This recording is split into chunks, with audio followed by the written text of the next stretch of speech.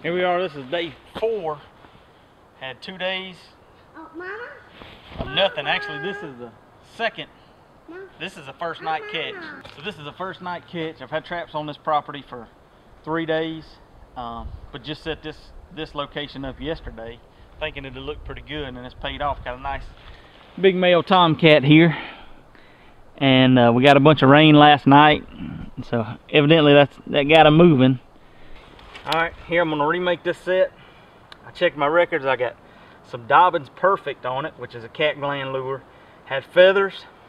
If you're going for cats, and especially cats with gray foxes, eye appeal makes a lot of difference. And so having something with some feathers, or a wing, something with eye appeal, a big dirt hole. Now I didn't have a big hole here, so but I'll remake this, put me a couple of punch holes in with my same scents. And you can see a lot of times in the South, you know, your bobcats, what I usually tell people is a lot of times bobcats and otters are the two most valuable furs. And so this one's got a nice little belly on it. That's a nice southern bobcat. Here I'll remake this set. You can see we just got rain last night, but that's one of the pluses of this. You know, I've been making the Zagger pipe dream sets, but I've been using not necessarily using his pipe, but using the same bedding technique, knowing that we had rain coming. And you can see there's a boatload of water in the hole itself, but overall that's not going to affect the operation of the trap. So we'll see. Especially tomorrow will be the real teller when I have some catches.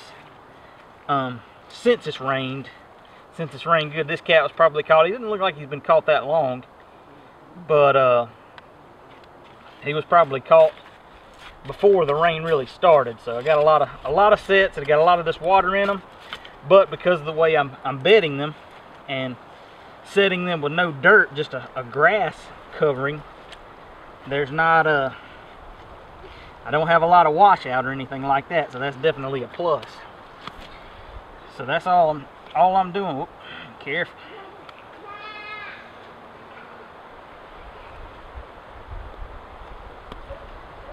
Trying to get this trap as bedded as solidly as I can. Hopefully, when all this mud dries,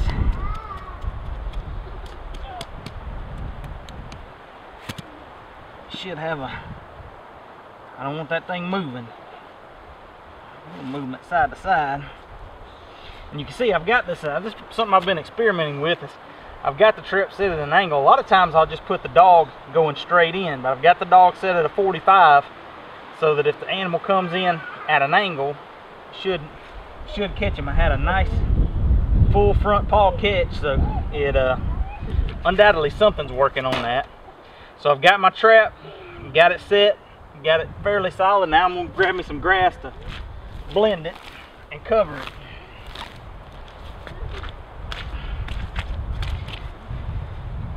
And here again, I feel very amateurish covering it like this. Even last year, if I'd have seen somebody making this set, I thought they didn't really know what they were doing. But I think especially in wet weather, oh, press too hard, this set's really gonna shine. And especially in the east, we deal with a lot of wet weather. In the south, rain. Up north, I know you get snow and freezing and thawing, which makes everything a muddy mess.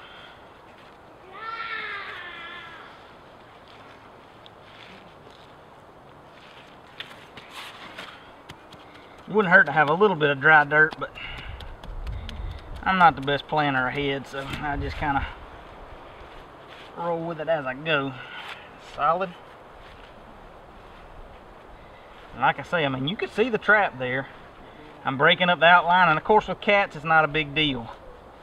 Coyotes is a little bit more of a concern. Then I'm going to take my I've got stuff here in the catch circle. I'm just going to kind of mound it up to make me a makeshift backing here. I'm going to bring a little bit of this, put it kind of on this side, and remembering how my trap is set on a 45, back everything off a little bit. I'm going to put a punch hole, and some urine right in the middle. That's what I did yesterday, and it worked.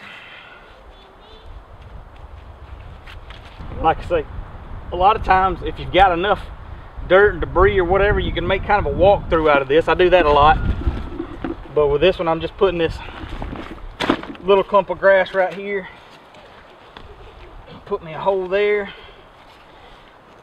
put me a hole there. I'm gonna give a squirt of Bobcat urine right here. Let's see, I use some Mark June Widowmaker.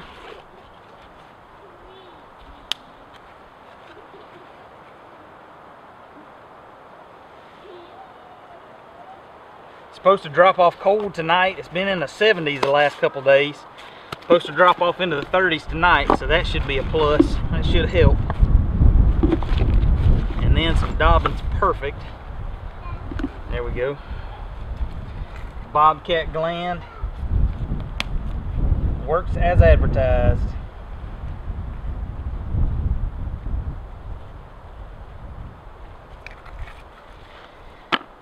Got a little Bobcat urine. I'm going to give it a shot right in the middle. There's probably already plenty of urine and scent, but just to make sure everything, coyote or something comes by, he's focused. And then I had feathers on here before. I'll use them again. I like feathers a lot. If it's legal, you should probably be using feathers, especially if you're trying to catch bobcats.